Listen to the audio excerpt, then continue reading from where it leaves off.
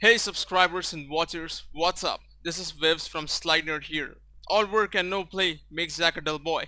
All theory and no examples is also gonna make you a dull boy. So let's take a look at an example of AsyncTask. Try to understand how we can use it. Now this is a simple example. In the previous video we were talking about AsyncTask and you guys remember that we had a lot of theory behind it and you guys were like, oh my god, when is this gonna stop? But finally let's take a look at how we can use it. So here inside Eclipse I have nothing great. This is a class MainActivity that extends action bar activity.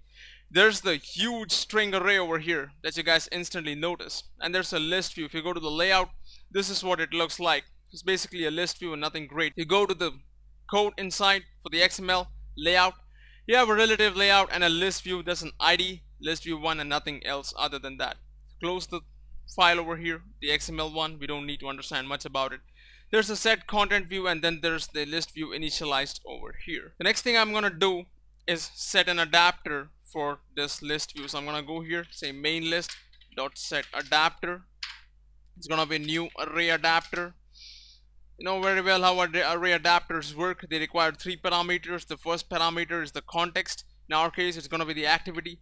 The second parameter is a layout file that defines how every single element inside the list view is gonna look like. That's gonna be android.r.layout.simple list item 1. Now again, I've talked about all of these things in my other videos on list view and stuff. If you guys are not sure about that, please go back and check them out.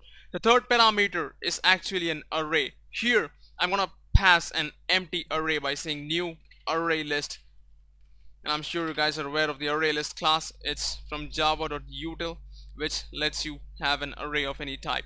Now the array adapter is gonna be of type string. In other words, it's gonna hold anything that is basically a string. The same with array list, it's gonna have generics inside. It's gonna be of type string. In other words, when we write this diamond box here, what we are saying is this array list should contain only string objects inside it. That's the whole idea. So at this point the main list has been initialized and created. Now what I want to do is I've kept the array list empty over here. If you guys notice, I want to add all these items one by one to our list view inside a background task, which is our async task, and let that do the work of adding or modifying the list view. So how do we do this? Very simple. First go here, say class myTask extends async task. The first thing you gotta do is subclass it.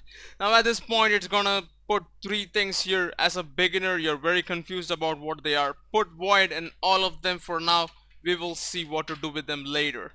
Just add a bracket, press Control 1, add unimplemented methods, and as you can see there's only one method that actually needs to be implemented, which is void doInBackground. Now notice the return type of this void. It's nothing but the third parameter that we have, and the params is nothing but the first parameter that we had here, which is actually passed inside doInBackground. Now other than that, there are certain methods like onPreExecute, there is onProgressUpdate. Now any other method inside the class actually runs on the main thread. Only doInBackground is the only method that runs in the background thread. So how do we use this structure to do our work? Now there's a super dot blah blah blah. You don't need that anywhere. You can just remove it all the places. Notice where I have created the class myTask. It's actually inside the class MainActivity. Why would I do this? Because inside the class myTask I require access to the list view and its adapter so that I can modify it by adding the strings here.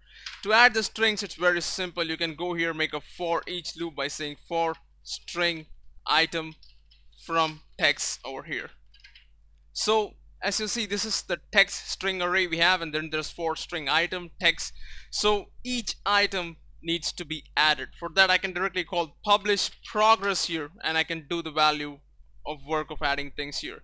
Now inside the publishProgress method I want to pass my string item or the current item. So the second parameter is going to be modified here to a string in this case. That makes this one a string as well. In other words, what arguments do you require for performing your background task? You require no arguments. In our case we have put a void here. Now what values are you gonna use when you're updating the progress? Is it an integer? Is it a float? Are you using a progress bar? Do you need to put 5 out of 100, 6 out of 100, 7 out of 100? If that's the case, you should have on progress update with integer values. But in our case here, we are passing a string item to publish progress. So on progress update will be called, inside which we get access to that current value. So here we can set the value. Now what do I do to set the value? First I need to get the adapter from the list view. I'm gonna say main list.getAdapter. Now publish progress will be called many times inside a for loop, and each time getting the adapter is not such a great idea. So what I can do is I can go and do this at the top inside onPreExecute. Here I can say main list.getAdapter, and here I can make a variable that says array adapter type string, and I can call that variable adapter here, and this can be equal to your adapter. Again I need to typecast it, and bam, it's done. So put a private here. So now that I have access to the adapter, what can I do? I can say adapter.add string object. I can add the item directly. Now what you see in the parameter list here is actually an array of string objects. In other words, it expects that an array will be delivered at the maximum. But here when you call publish progress, you're just passing one single item, which is actually the first item in this array. So you can say values of 0 over here, and that pretty much takes care of your array stuff. So the code inside onPreExecute will be run on main thread first, then doInBackground will run, where things will run in the background thread. From the background thread you will call publish progress with the current item. This method will be called, which is onProgressUpdate, but this will run on the main thread, where you will get the adapter, add the items to the list view, and ultimately when everything is over, your onPostExecute will be called, where you're actually supplied void result, which is the third parameter that you have here. Now remember, this is gonna take a little bit of time if you're beginners to try and understand this, because a lot of things go here and things are a little tricky. But as we work more examples, as I assure you, this is not the only example of AsyncTask. The next video is another example, so you guys will be pretty clear about it. So inside the onPostExecute, what you can do is simply print a toast that indicates that, well, the items were added successfully. So for making a toast, I have simplified things for you. There's a class called l.java. If you open that, there's a static void s method that takes a context, takes a string message, and displays a toast. So I'm going to use that here by saying l.s. For the context, if I pass this, that's going to be a big problem, because currently you're inside my task. You want to pass a reference of the main activity, which is your outer class. For that you can say MainActivity dot this, get a reference to the outer class object. Then here in the message I can say all items were added successfully. So things look pretty good. Now one more thing that we need to do is, of course, the most important thing. We have just created and defined our task here. We have not started it yet. Go to onCreate, right below where you have set the adapter. You can say new myTask.execute. All you gotta do is call execute. Now since you have not taken any arguments here inside doInBackground, you don't have to pass anything here. Just a blank execute will do the trick. So everything is managed for you, creating the thread, the handler, everything else. So let's run this and let me show you how this works. So at this point things start, and well, things are already full. It says all items were added successfully even before you get a chance to scroll down. So was it that fast? Let's make things a little more easier for us to understand if the items were added or not, and you guys will also see some new features. Now one of the things that I would like to show you guys in this entire thing is about showing a progress bar. Can we actually have a progress bar here, a determinate one, which is gonna, now since you know that this number of elements inside the text string array is fixed, let's say there are 100 items here, so you want to add each item and you want to update the progress bar. So how will we do that? Let's go and take a look. Now right before you call set content view here, what I'm gonna do is I'm gonna say requestWindowFeature. I'm gonna say window.featureProgress. In other words, your activity has an inbuilt progress bar at the top, right where your title is placed. You can actually call that progress bar to be made visible, and or you can say enabled. In fact, sorry, it's not made to be made visible, it's to be enabled. You can enable that by saying request window for feature blah blah blah. But remember, this must happen before you call set content view, otherwise there's gonna be an error. Now the next thing that I want to do, how many items are being added, what is the current item number that is being added. So when you see publish progress for the first time, it's 1, then it's 2, then it's 3. So let's keep track of that by having a variable here saying private int count equals to 0. So this counter will currently keep track of that. So inside, when you call publish progress, it's gonna automatically call onProgressUpdate, inside which you can increment your counter and you can keep track of how many variables have been added. Now since I have already enabled the progress bar inside our app by saying requestWindowFeature, what we want to do inside onPreExecute, before any of this background shit starts running, we want to make that progress bar visible. So for that I can say set progress bar indeterminate. It should be indeterminate, false, because we have a definite number of items. Set progress bar visibility, say true here. And of course, when everything is done, we want to hide the progress bar again, which means inside onPostExecute we can say set progress bar visibility false here. So for this duration the progress bar is visible. So inside onProgressUpdate you can set the progress of the progress bar by saying set progress, and it's gonna ask you an integer. So what number should you put here? Any ideas?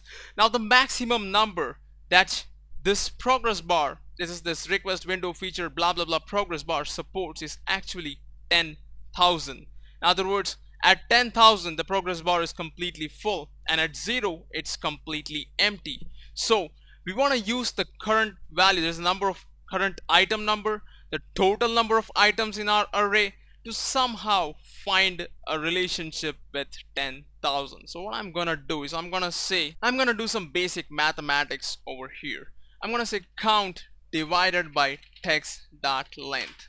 Now of course this cannot be an integer division. Now think about it. If text, that is your array, has 100 elements, and say you're adding the first item, so count is gonna be 1 here. 1 divided by 100 is gonna be 0.01.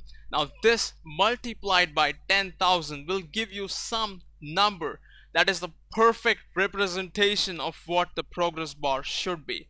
So count divided by that should be actually in double, so I'm gonna typecast this just part over here. I'm gonna turn this into double so that integer division does not take place and it's very accurate.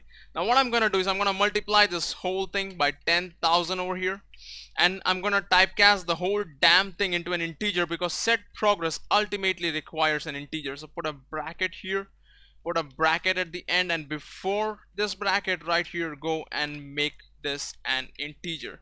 So you guys are looking at all the brackets and you're like, oh my god dude, what the hell did you just do? Think about it. There are 100 elements inside this array. First I'm adding one element, the progress is 1 divided by 100. Then I'm adding another one, progress is 2 divided by 100, 3 by 100, 4 by 100, and so on. But the maximum value that your progress bar supports is 10,000. So 1 by 100 into 10,000 is say 0.01 into 10,000, which is nothing but 100 or something, right? It's actually 100. So that means first time set progress will be called, this entire mathematics will become 100. Second time it's 200, 300, 400, and so on. So ultimately this progress bar will go from 0 to 10,000 as you add each item here using publish progress, and that is why I have done some tricky mathematics over here. And to keep things accurate, I typecasted things to first double, that is the division to double, and then the whole thing multiplied by 10,000, and ultimately the entire answer typecasted to int over here. Also, once I add an item, I want to make the application sleep for some time. So I'm going to say thread.sleep over here. This is going to put the app or the background thread inactive for some time. I'm going to say 200 milliseconds here. It's going to give an error, so surround with a try-catch statement and leave stuff as it. So at this point, if you see, everything looks great. I know things have become big now, but let's just run this and make you guys understand what I have done over here. So now if you see, one by one the items are added, and notice the progress bar at the top, ladies and gentlemen. That's going pretty smooth. The items are still getting added. I'm scrolling down. So every time one item gets added, publish progress is called, and our thread sleeps for 200 milliseconds, and ultimately it says all items were added successfully, and the progress bar disappears. This is why I wrote all this code, to show you exactly how things work and how to use a progress bar while doing such stuff. So let me just give you an overview of what I did.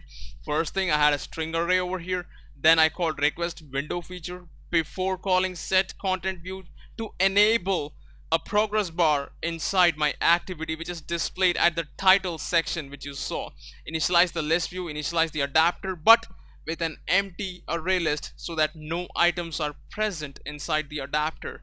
Simply call the myTask.execute. As soon as I write this, what's gonna happen? onPreExecute gets called, where I make the progress bar indeterminate. No, I make it determinate actually, and then I could make the progress bar visible to others. I also get the adapter here. Then doInBackground gets called, which is going to actually run inside the background thread. Since you have no arguments, I've simply put a void here, dot dot dot params, and inside this I have a for loop that iterates through each item inside our array of strings over here.